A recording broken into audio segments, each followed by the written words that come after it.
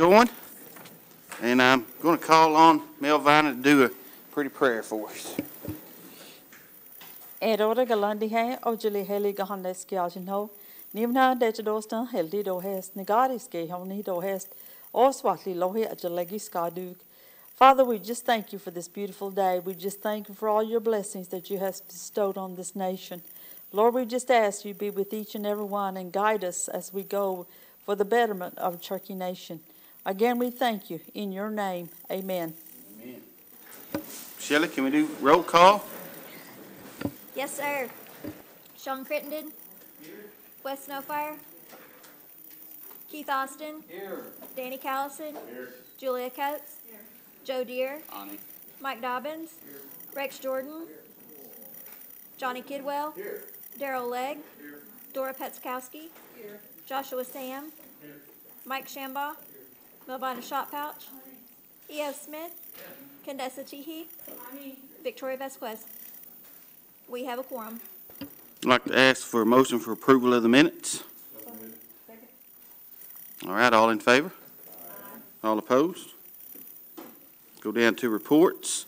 Vocational programs, Talking Leaves, Job Corps, Career Services. Diane Kelly. Thank you, Mr. Chairman. You have my report, and I just wanted to let you know that we're getting ready to start those summer programs in the month of June. That's just about 2 weeks away, and we've got several things going on. We anticipate over 1,000 kids in all of our activities, so we'll give you a rundown after June and let you know, but we're getting ready, and we've also got plans to do a early graduation, GED graduation. We're not going to wait as late as we have in the fall. We're going to try to have one late summer, so that way we can have a graduation for our GED students this year. The report shows you our lineman graduation. Chief Hoskin, Deputy Chief Warner was there to help present the certificates for the linemen, and then we also had a fiber graduation in conjunction with it. And then Talking Leaves is ramping back up. We have 87 students right now, and our capacity is 197. And we've had to take our rooms that had 4 kids and spread the kids out amongst the center for the pandemic. So we're trying to do all of the safety precautions.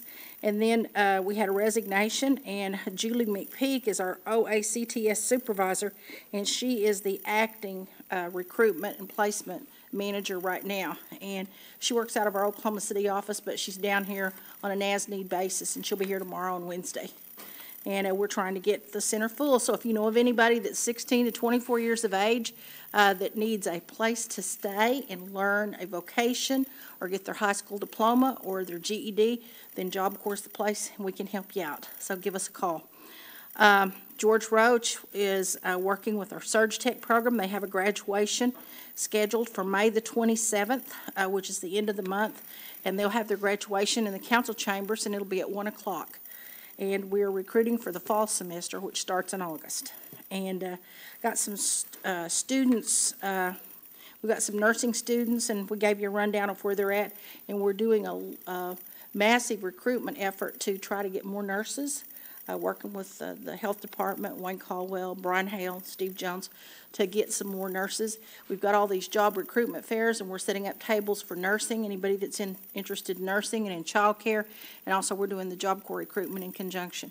And then we will finish that out, and then in June, we're going to start doing recruitment for our construction sites, housing and commercial construction. We're going to be identifying generals, people that are bonded, people that can go in as a subcontractor, or people with license in plumbing, electrical, carpentry, drywallers, curbing, whatever. We'll have all those vocations, and we're going to go all over the 14 counties having these recruitment fairs, and then we'll do it again in the spring of 23, and then we'll do it again in 24. So that way we can keep a running list of these contractors or these people that want to work in that field. So we'll be starting that in July. So we'll be in your areas, and we'll let you know. And then we have a flyer on the back about our Fiber Tech program. Are there any questions? Any questions for Diane? Mr. Lake? Diane, on the construction trainings that you're going to do, is that going to be with the ARPA funds? Yes, it is. Let me ask you this, is it? Now, we're not doing that. We're going to be identifying the people that can actually go out there and bid on these projects or work as a laborer or a skilled laborer with the generals and the subcontractors for our commercial projects that we have, and then also all of our housing. Well, is the criteria going to be for Cherokee only, since it's ARPA, or can it be anybody? It's going to be anybody. Okay. Because we've got so many projects. That's what I was. And what that's- we're going to do is ask those people to sign a form that they will hire our tribal members to work on those Got projects. you. Thank you. Speaker? Diane, did you go to the Stillwell Strawberry Festival? Yes, I did. Did they have a parade? Yes, they did. Or did you have anything to do with that parade? I didn't announce this year because I had other things going on. Well, I was Yeah. just wondering. But you'll hear me at the holiday. Okay. Well, I was just checking on you. That's all I wanted. Oh, I was there. Okay. My activity started a little earlier. Okay. Thanks. Any other questions? Anyone? Well, Diane, just don't surprise me a bit, but that event that you hosted or co-hosted with the Stillwell alumni always does a great job, and Thank you. man, proud to be your neighbor and friend and things like that. Latest on flood damage at Walmart, the old Walmart. What's the latest there? I sent out an email to let you know that we have moved. I apologize, I didn't tell you. We had flood up at our new office in Stillwell in the Career Services area as well as in Human Services. And everybody was up there the next day. David Moore and his group had the contractors up there trying to get it cleaned up. And Jennifer and I were trying to find office space. It took us about 3 days, but we got everything moved. And Career Services is down in the old tribal complex, down behind the courthouse and the post office, and we're sharing space down there with the 911 and the Marshal Services. So we'll be relocated down there. The only thing that we're not going to be able to do is do testing. So anybody that was coming in for testing will have to come over here to Tahlequah. And I think there's one more staff person that we've moved back over to Tahlequah. But other than that, we are making space available for all of our people that were up there. And Jennifer is located in the building that is in the parking lot of Mr. B's Shopping Center, where people pull through to get their shots. Well, she's there, and then I think a couple of her people are going to be working down there with us at the old tribal complex. All right. But we should be there, I believe they told us maybe 4 to 5 months, because they have to go in and do some of the wiring that got damaged with the flood. Thank you, Diane. No more questions? All right, Eo. On the COVID vaccine, they lifted that for some employees, right? Did it? Lifted it, what do you mean? I'm sorry. Well, they don't have to have their shots go now? Summer help? Are you when they come in, we'll work with them, but we're going to encourage them to get their shot, or else they fill out the form for medical, or they fill out the form for religion. Okay, but there for a while, wasn't saying they wasn't hiring nobody that didn't have a shot? This was back during the pandemic. Okay, But no, they can come in and make an application. If they don't have the shot, we are still placing them. There are some places that will not accept somebody who is not vaccinated. And we are encouraging everybody that comes in to get the vaccination. so they can still come in and sign up? Yes, sir, they can. We're not turning anybody away. Thank you. Good question, sir. Well, if there's no more questions for Diane, thank you. Thank you. Up next, Executive Director's Report, also doing Sequoia High School, Mr. Mark Vance. Good afternoon, Council. You have my report. Got any questions? Any questions for Mr. Vance? Seen Mr. Callison's hand first there. Yeah, Mr. Bent, do we, when we do the JOM, do we not do for private schools at all? It's just all public education, is that what it is? That's correct. Is that because of the funding or because of us or what? It's just the funding purposes. Okay, thank you. Mr. Austin? Mark, I see that on the concurrent enrollment numbers, we had 496 applications, 20 denied and 9 canceled, with approval of 467. Of those 20 denied, just like we were talking in medical earlier about, health earlier about, we always want to find out why people are denied something. Okay. Is there a reason, is there a general reason why these are denied? Are they applications that were they not qualified? What, do you know? The most reason is they missed the deadline, is the main concern.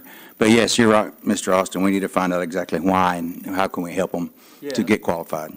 Because I actually think that top number may need to say a total qualified applicants. Okay, Because if they applied after the fact, they really didn't apply. Correct. typically, technically. So, but that, if you're showing 20 of them denied, but they weren't people who actually applied, had complete applications or within the deadline, that really might not be considered a denial. okay, I'll check into that. But I'd love to see us find every way possible to make every single person qualified and get them in the right time frame and everything. Thank you. Mr. Deere? Hey, Mark, I just want to say thanks, man, for your help. A lot of those stoles and stuff that went out, I mean, everybody's been to graduations lately, and they look pretty keen for that, and the guy in Dallas was very appreciative.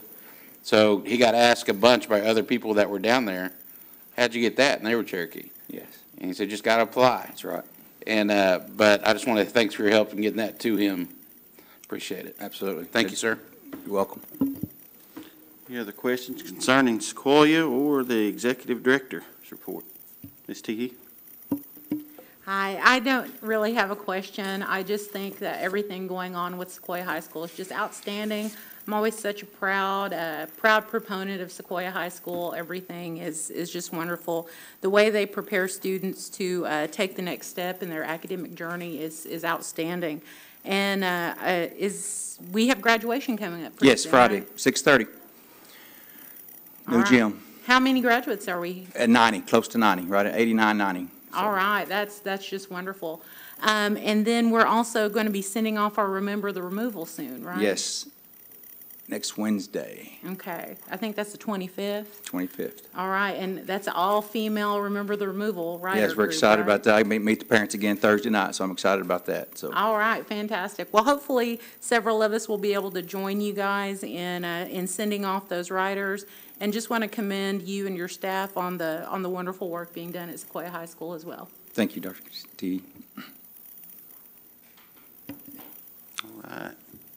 I'd like to say how impressed I was with those riders and their introductions the other day.